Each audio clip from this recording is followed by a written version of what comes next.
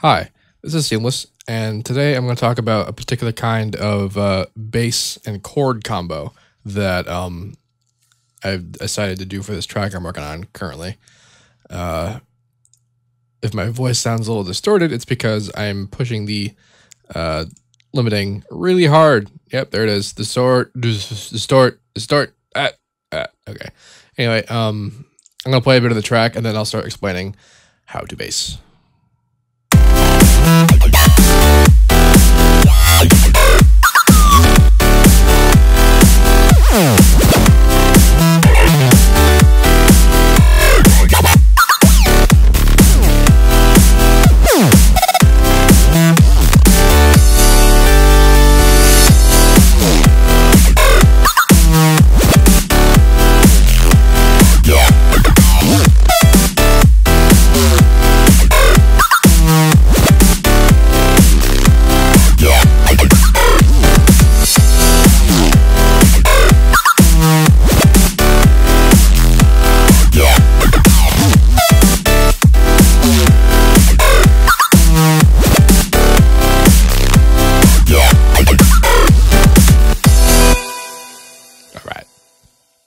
So the main thing that I'm doing in this track is actually two harmors doing this. It's one that's just a bass, and another that's some chords. And together, they are Captain Planet.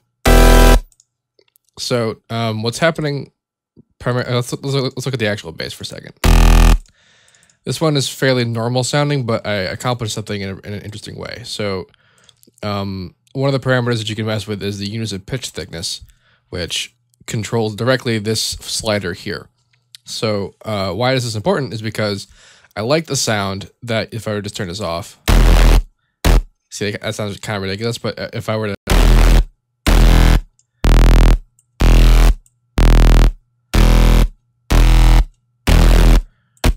to bring it down really quick after I hit the note, you see that it becomes separated as a result of the pitch differences in this setting of unison.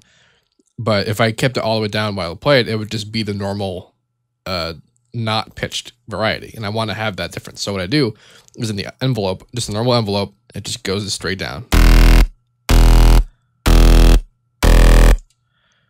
And the reason why it sounds different all the time is because of the unison. It's different when it goes in like that. Up and down a whole bunch of times. Anywho, so that keeps that pitched variety in the tone, but it's not so wildly out of pitch that it's a non-tonal sound. But we get the nice metallic kind of grime. Also distortion, lots of distortion, and some limiting. But most of this is distortion. That's a tiny bit of prism engaged, but really the crux of this sound is the hertz and the distortion.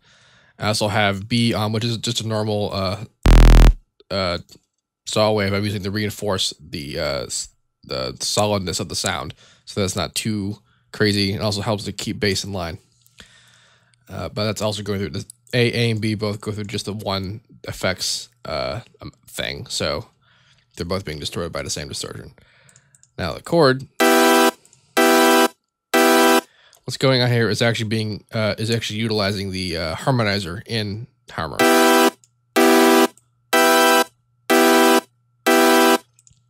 What the harmonizer does is it takes, you see, look at the visualizer. Actually, you can see what's going on. It clones and transposes the harmonics of that you play normally, and then moves them around. And then it moves them around based on what you set here. Now this is actually the default settings, because what this is doing is just moving it up an octave or 2 octaves. Might be 2 octaves. That's not the chords. So it might just be 1 octave. I'm not 100% just because I feel like this particular interface is a little confusing, but the manual does a good enough job of explaining how this works. But this also, you can offset by this here changes the by octave, and here changes by steps. So you can like do a different kind of harmony than just octave. You can do like a major or minor, or some kind of suspended, like raised fifths. that kind of thing. You can do all kinds of you can do that with this setup. It's just I'm not 100% on how, and I haven't really tried, but to get the sound is not terribly important. What the strength knob here does is it changes where the emphasis is in the on which harmonics that are being copied.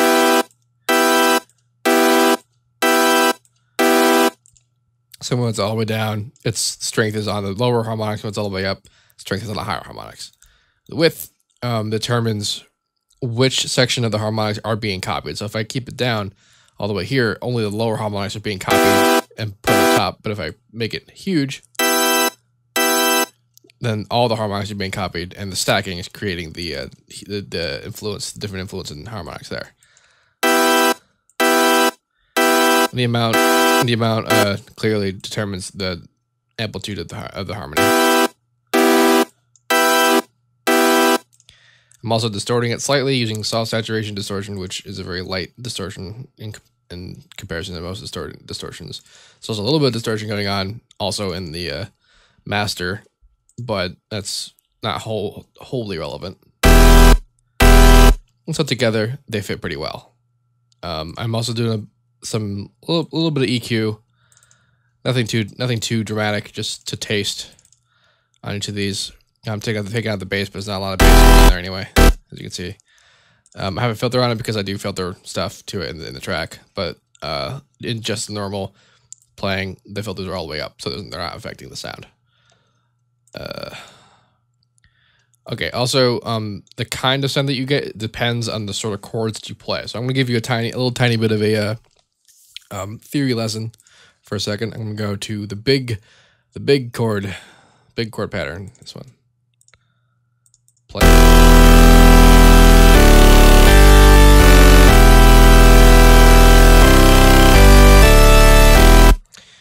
So, the kind of play that the harmonics are having in the distortion is determined by what chords and key is you're playing in. The key, the nature, I guess, I forget what it's called, whether it's major or minor, that kind of thing. So right now I'm in the key of E, and this chord is an inverted E minor chord. The 5 is on the bottom, so that's a second inversion. I don't really know, but it's an E minor chord. The difference is not really all that pronounced because of the nature of the harmonizer, because there's these 3 notes are basically being transposed up, and so it's like everywhere. You could theoretically do this without the harmonizer just by copying and pasting, but that could be a lot of note work later on. So that's minor. This is major. Now, if I were to only do 1 and 5, which this is, 1 being the root note, 5 being the 5th in the note, which is not to say that it's 5 steps. It's actually 7 steps because there's 12 steps in a scale, but there's only 8 power. I forget. Man, it's been a while since I've used terminology. But this is 8 steps in a scale. There's 8 notes in a scale, but there's 12 steps. And the 5th of the scale is 7 steps. And a third is 3 steps, and a major third is 4 steps. But you see, if I were to do only the 1 and the 5, that thickness is gone because it's too many sympathetic harmonics going on in there. So there's not as much for the distortion to kind of screw with. So if I were to put this back to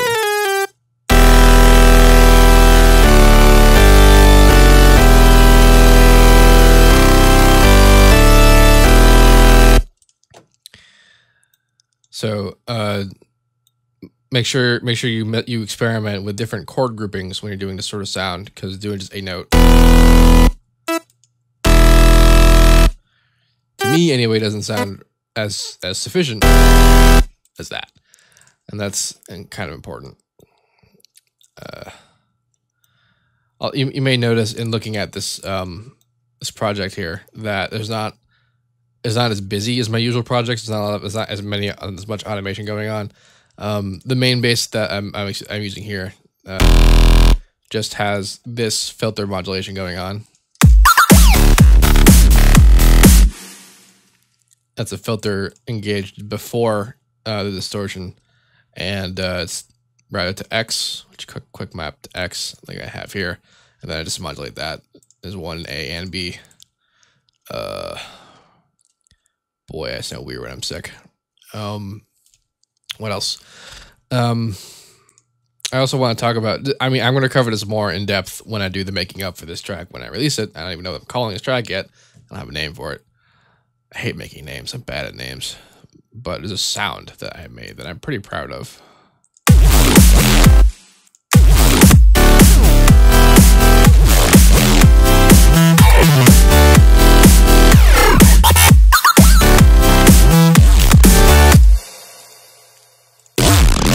Anyway, that is a live Harmor just by itself. There's no resampling. There's no FM. There's some FM going on in the other basses, obviously, but in this one, this is just... And this is taking advantage of techniques that I've already talked about, actually, in the last couple of how-to basses. This is the harmonic unison pitch windows, primarily, which are doing the magic. This being where you could determine what harmonics are having the unison pitch difference applied to and by how much. So this is not just volume we're talking about. This is also like, this is higher pitch than down here and then over here. And that can create ridiculous sounds. So that's what I'm doing here. That's why, like, this is working out pretty well. I'll talk more about that in the making of if you don't get what you need to get out of that from the previous how to basses, which do talk about that enough to make that sound. The FM basses that are happening.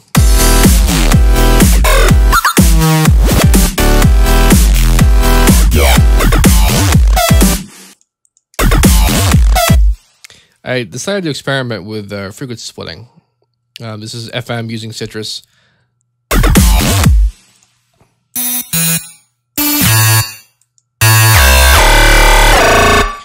And if you've managed to never ever see any of my videos, then you've managed to not know how to deal with this. I recommend you look at How to Bass 6, which talks about FM synthesis from the ground up, which is what it's called, and it uses Citrus. If you have FM8, the principles are still the same, so you should be able to get enough out of that. But I also decided to experiment with frequency splitting. The mixer here. What I'm doing is I'm using a Maximus channel, and I'm just muting everything but the individual bands for each of the channels so that they're perfectly split. And I'm also using, in each Maximi, the soft saturation to induce distortion, as you see here. Now, that's what's creating most of the weird kind of sounds that's going on. There's also a little bit of reverb, and there's reverb before this frequency splitting, which is interesting because it means that the distortion is being applied on the reverb in different stages. Again, I'll go into more specifics about that. It's pretty specific already, honestly, because like the bass, like I haven't done this kind of bass like this stuff yet, because I really felt like it was too obvious. But I gotta admit, it sounds really cool when it works. Like, I was kind of surprised how cool that sounded. Obvious inspiration being like Dead Mouse. This one track by Overwork actually was a pretty decent like study for this sound, but it's a little bit not hard enough. Also the Dead Mouse stuff in general is not hard enough for my tastes, as you can tell by the epic distortion going out of my voice in the master, because I'm driving everything to the limit. Walk along the razor's edge. Anyway, this track should be done pretty soon. It more or less is done. I'm just kind of working out the kinks, and some of the sections sound terrible, but I don't know what to call it yet. And when it's done, it'll be available on Black Octopus Sound, just like the others. I'll do the making of, and it'll be good. There's a preview up on my SoundCloud. I'll link in the description, and you can listen to that a whole bunch of times. If you like it, let me know. Follow me on Facebook, because if you had been following me on Facebook, you would have found about this a long time ago. And by a long time ago, I think I mean yesterday. Let's check the how long have I been working on this track? 14 hours. So it's like started on 10, 11, 10. Reverse date format. So 2 days ago. and then I made the B part of the drop, and I posted that up on my Facebook as a preview, and on my SoundCloud. So if you had followed me on my SoundCloud and my Facebook, you would have known about this. Just saying, social networking, man, it's the thing. So yeah, if you have any questions, ask me. The actual main concept of this video being the harmonizer bass combo.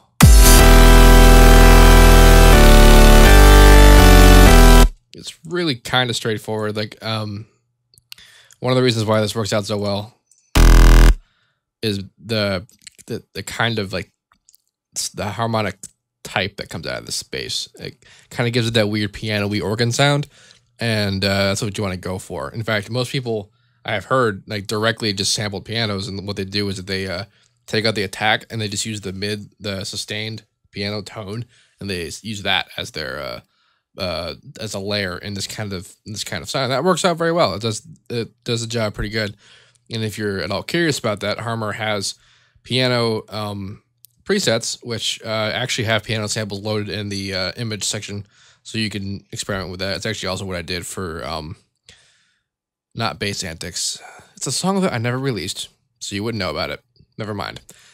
Yeah. Anything else to say? Thanks for watching. You the best. You're the coolest. All of you are so cool. I love you. Goodbye.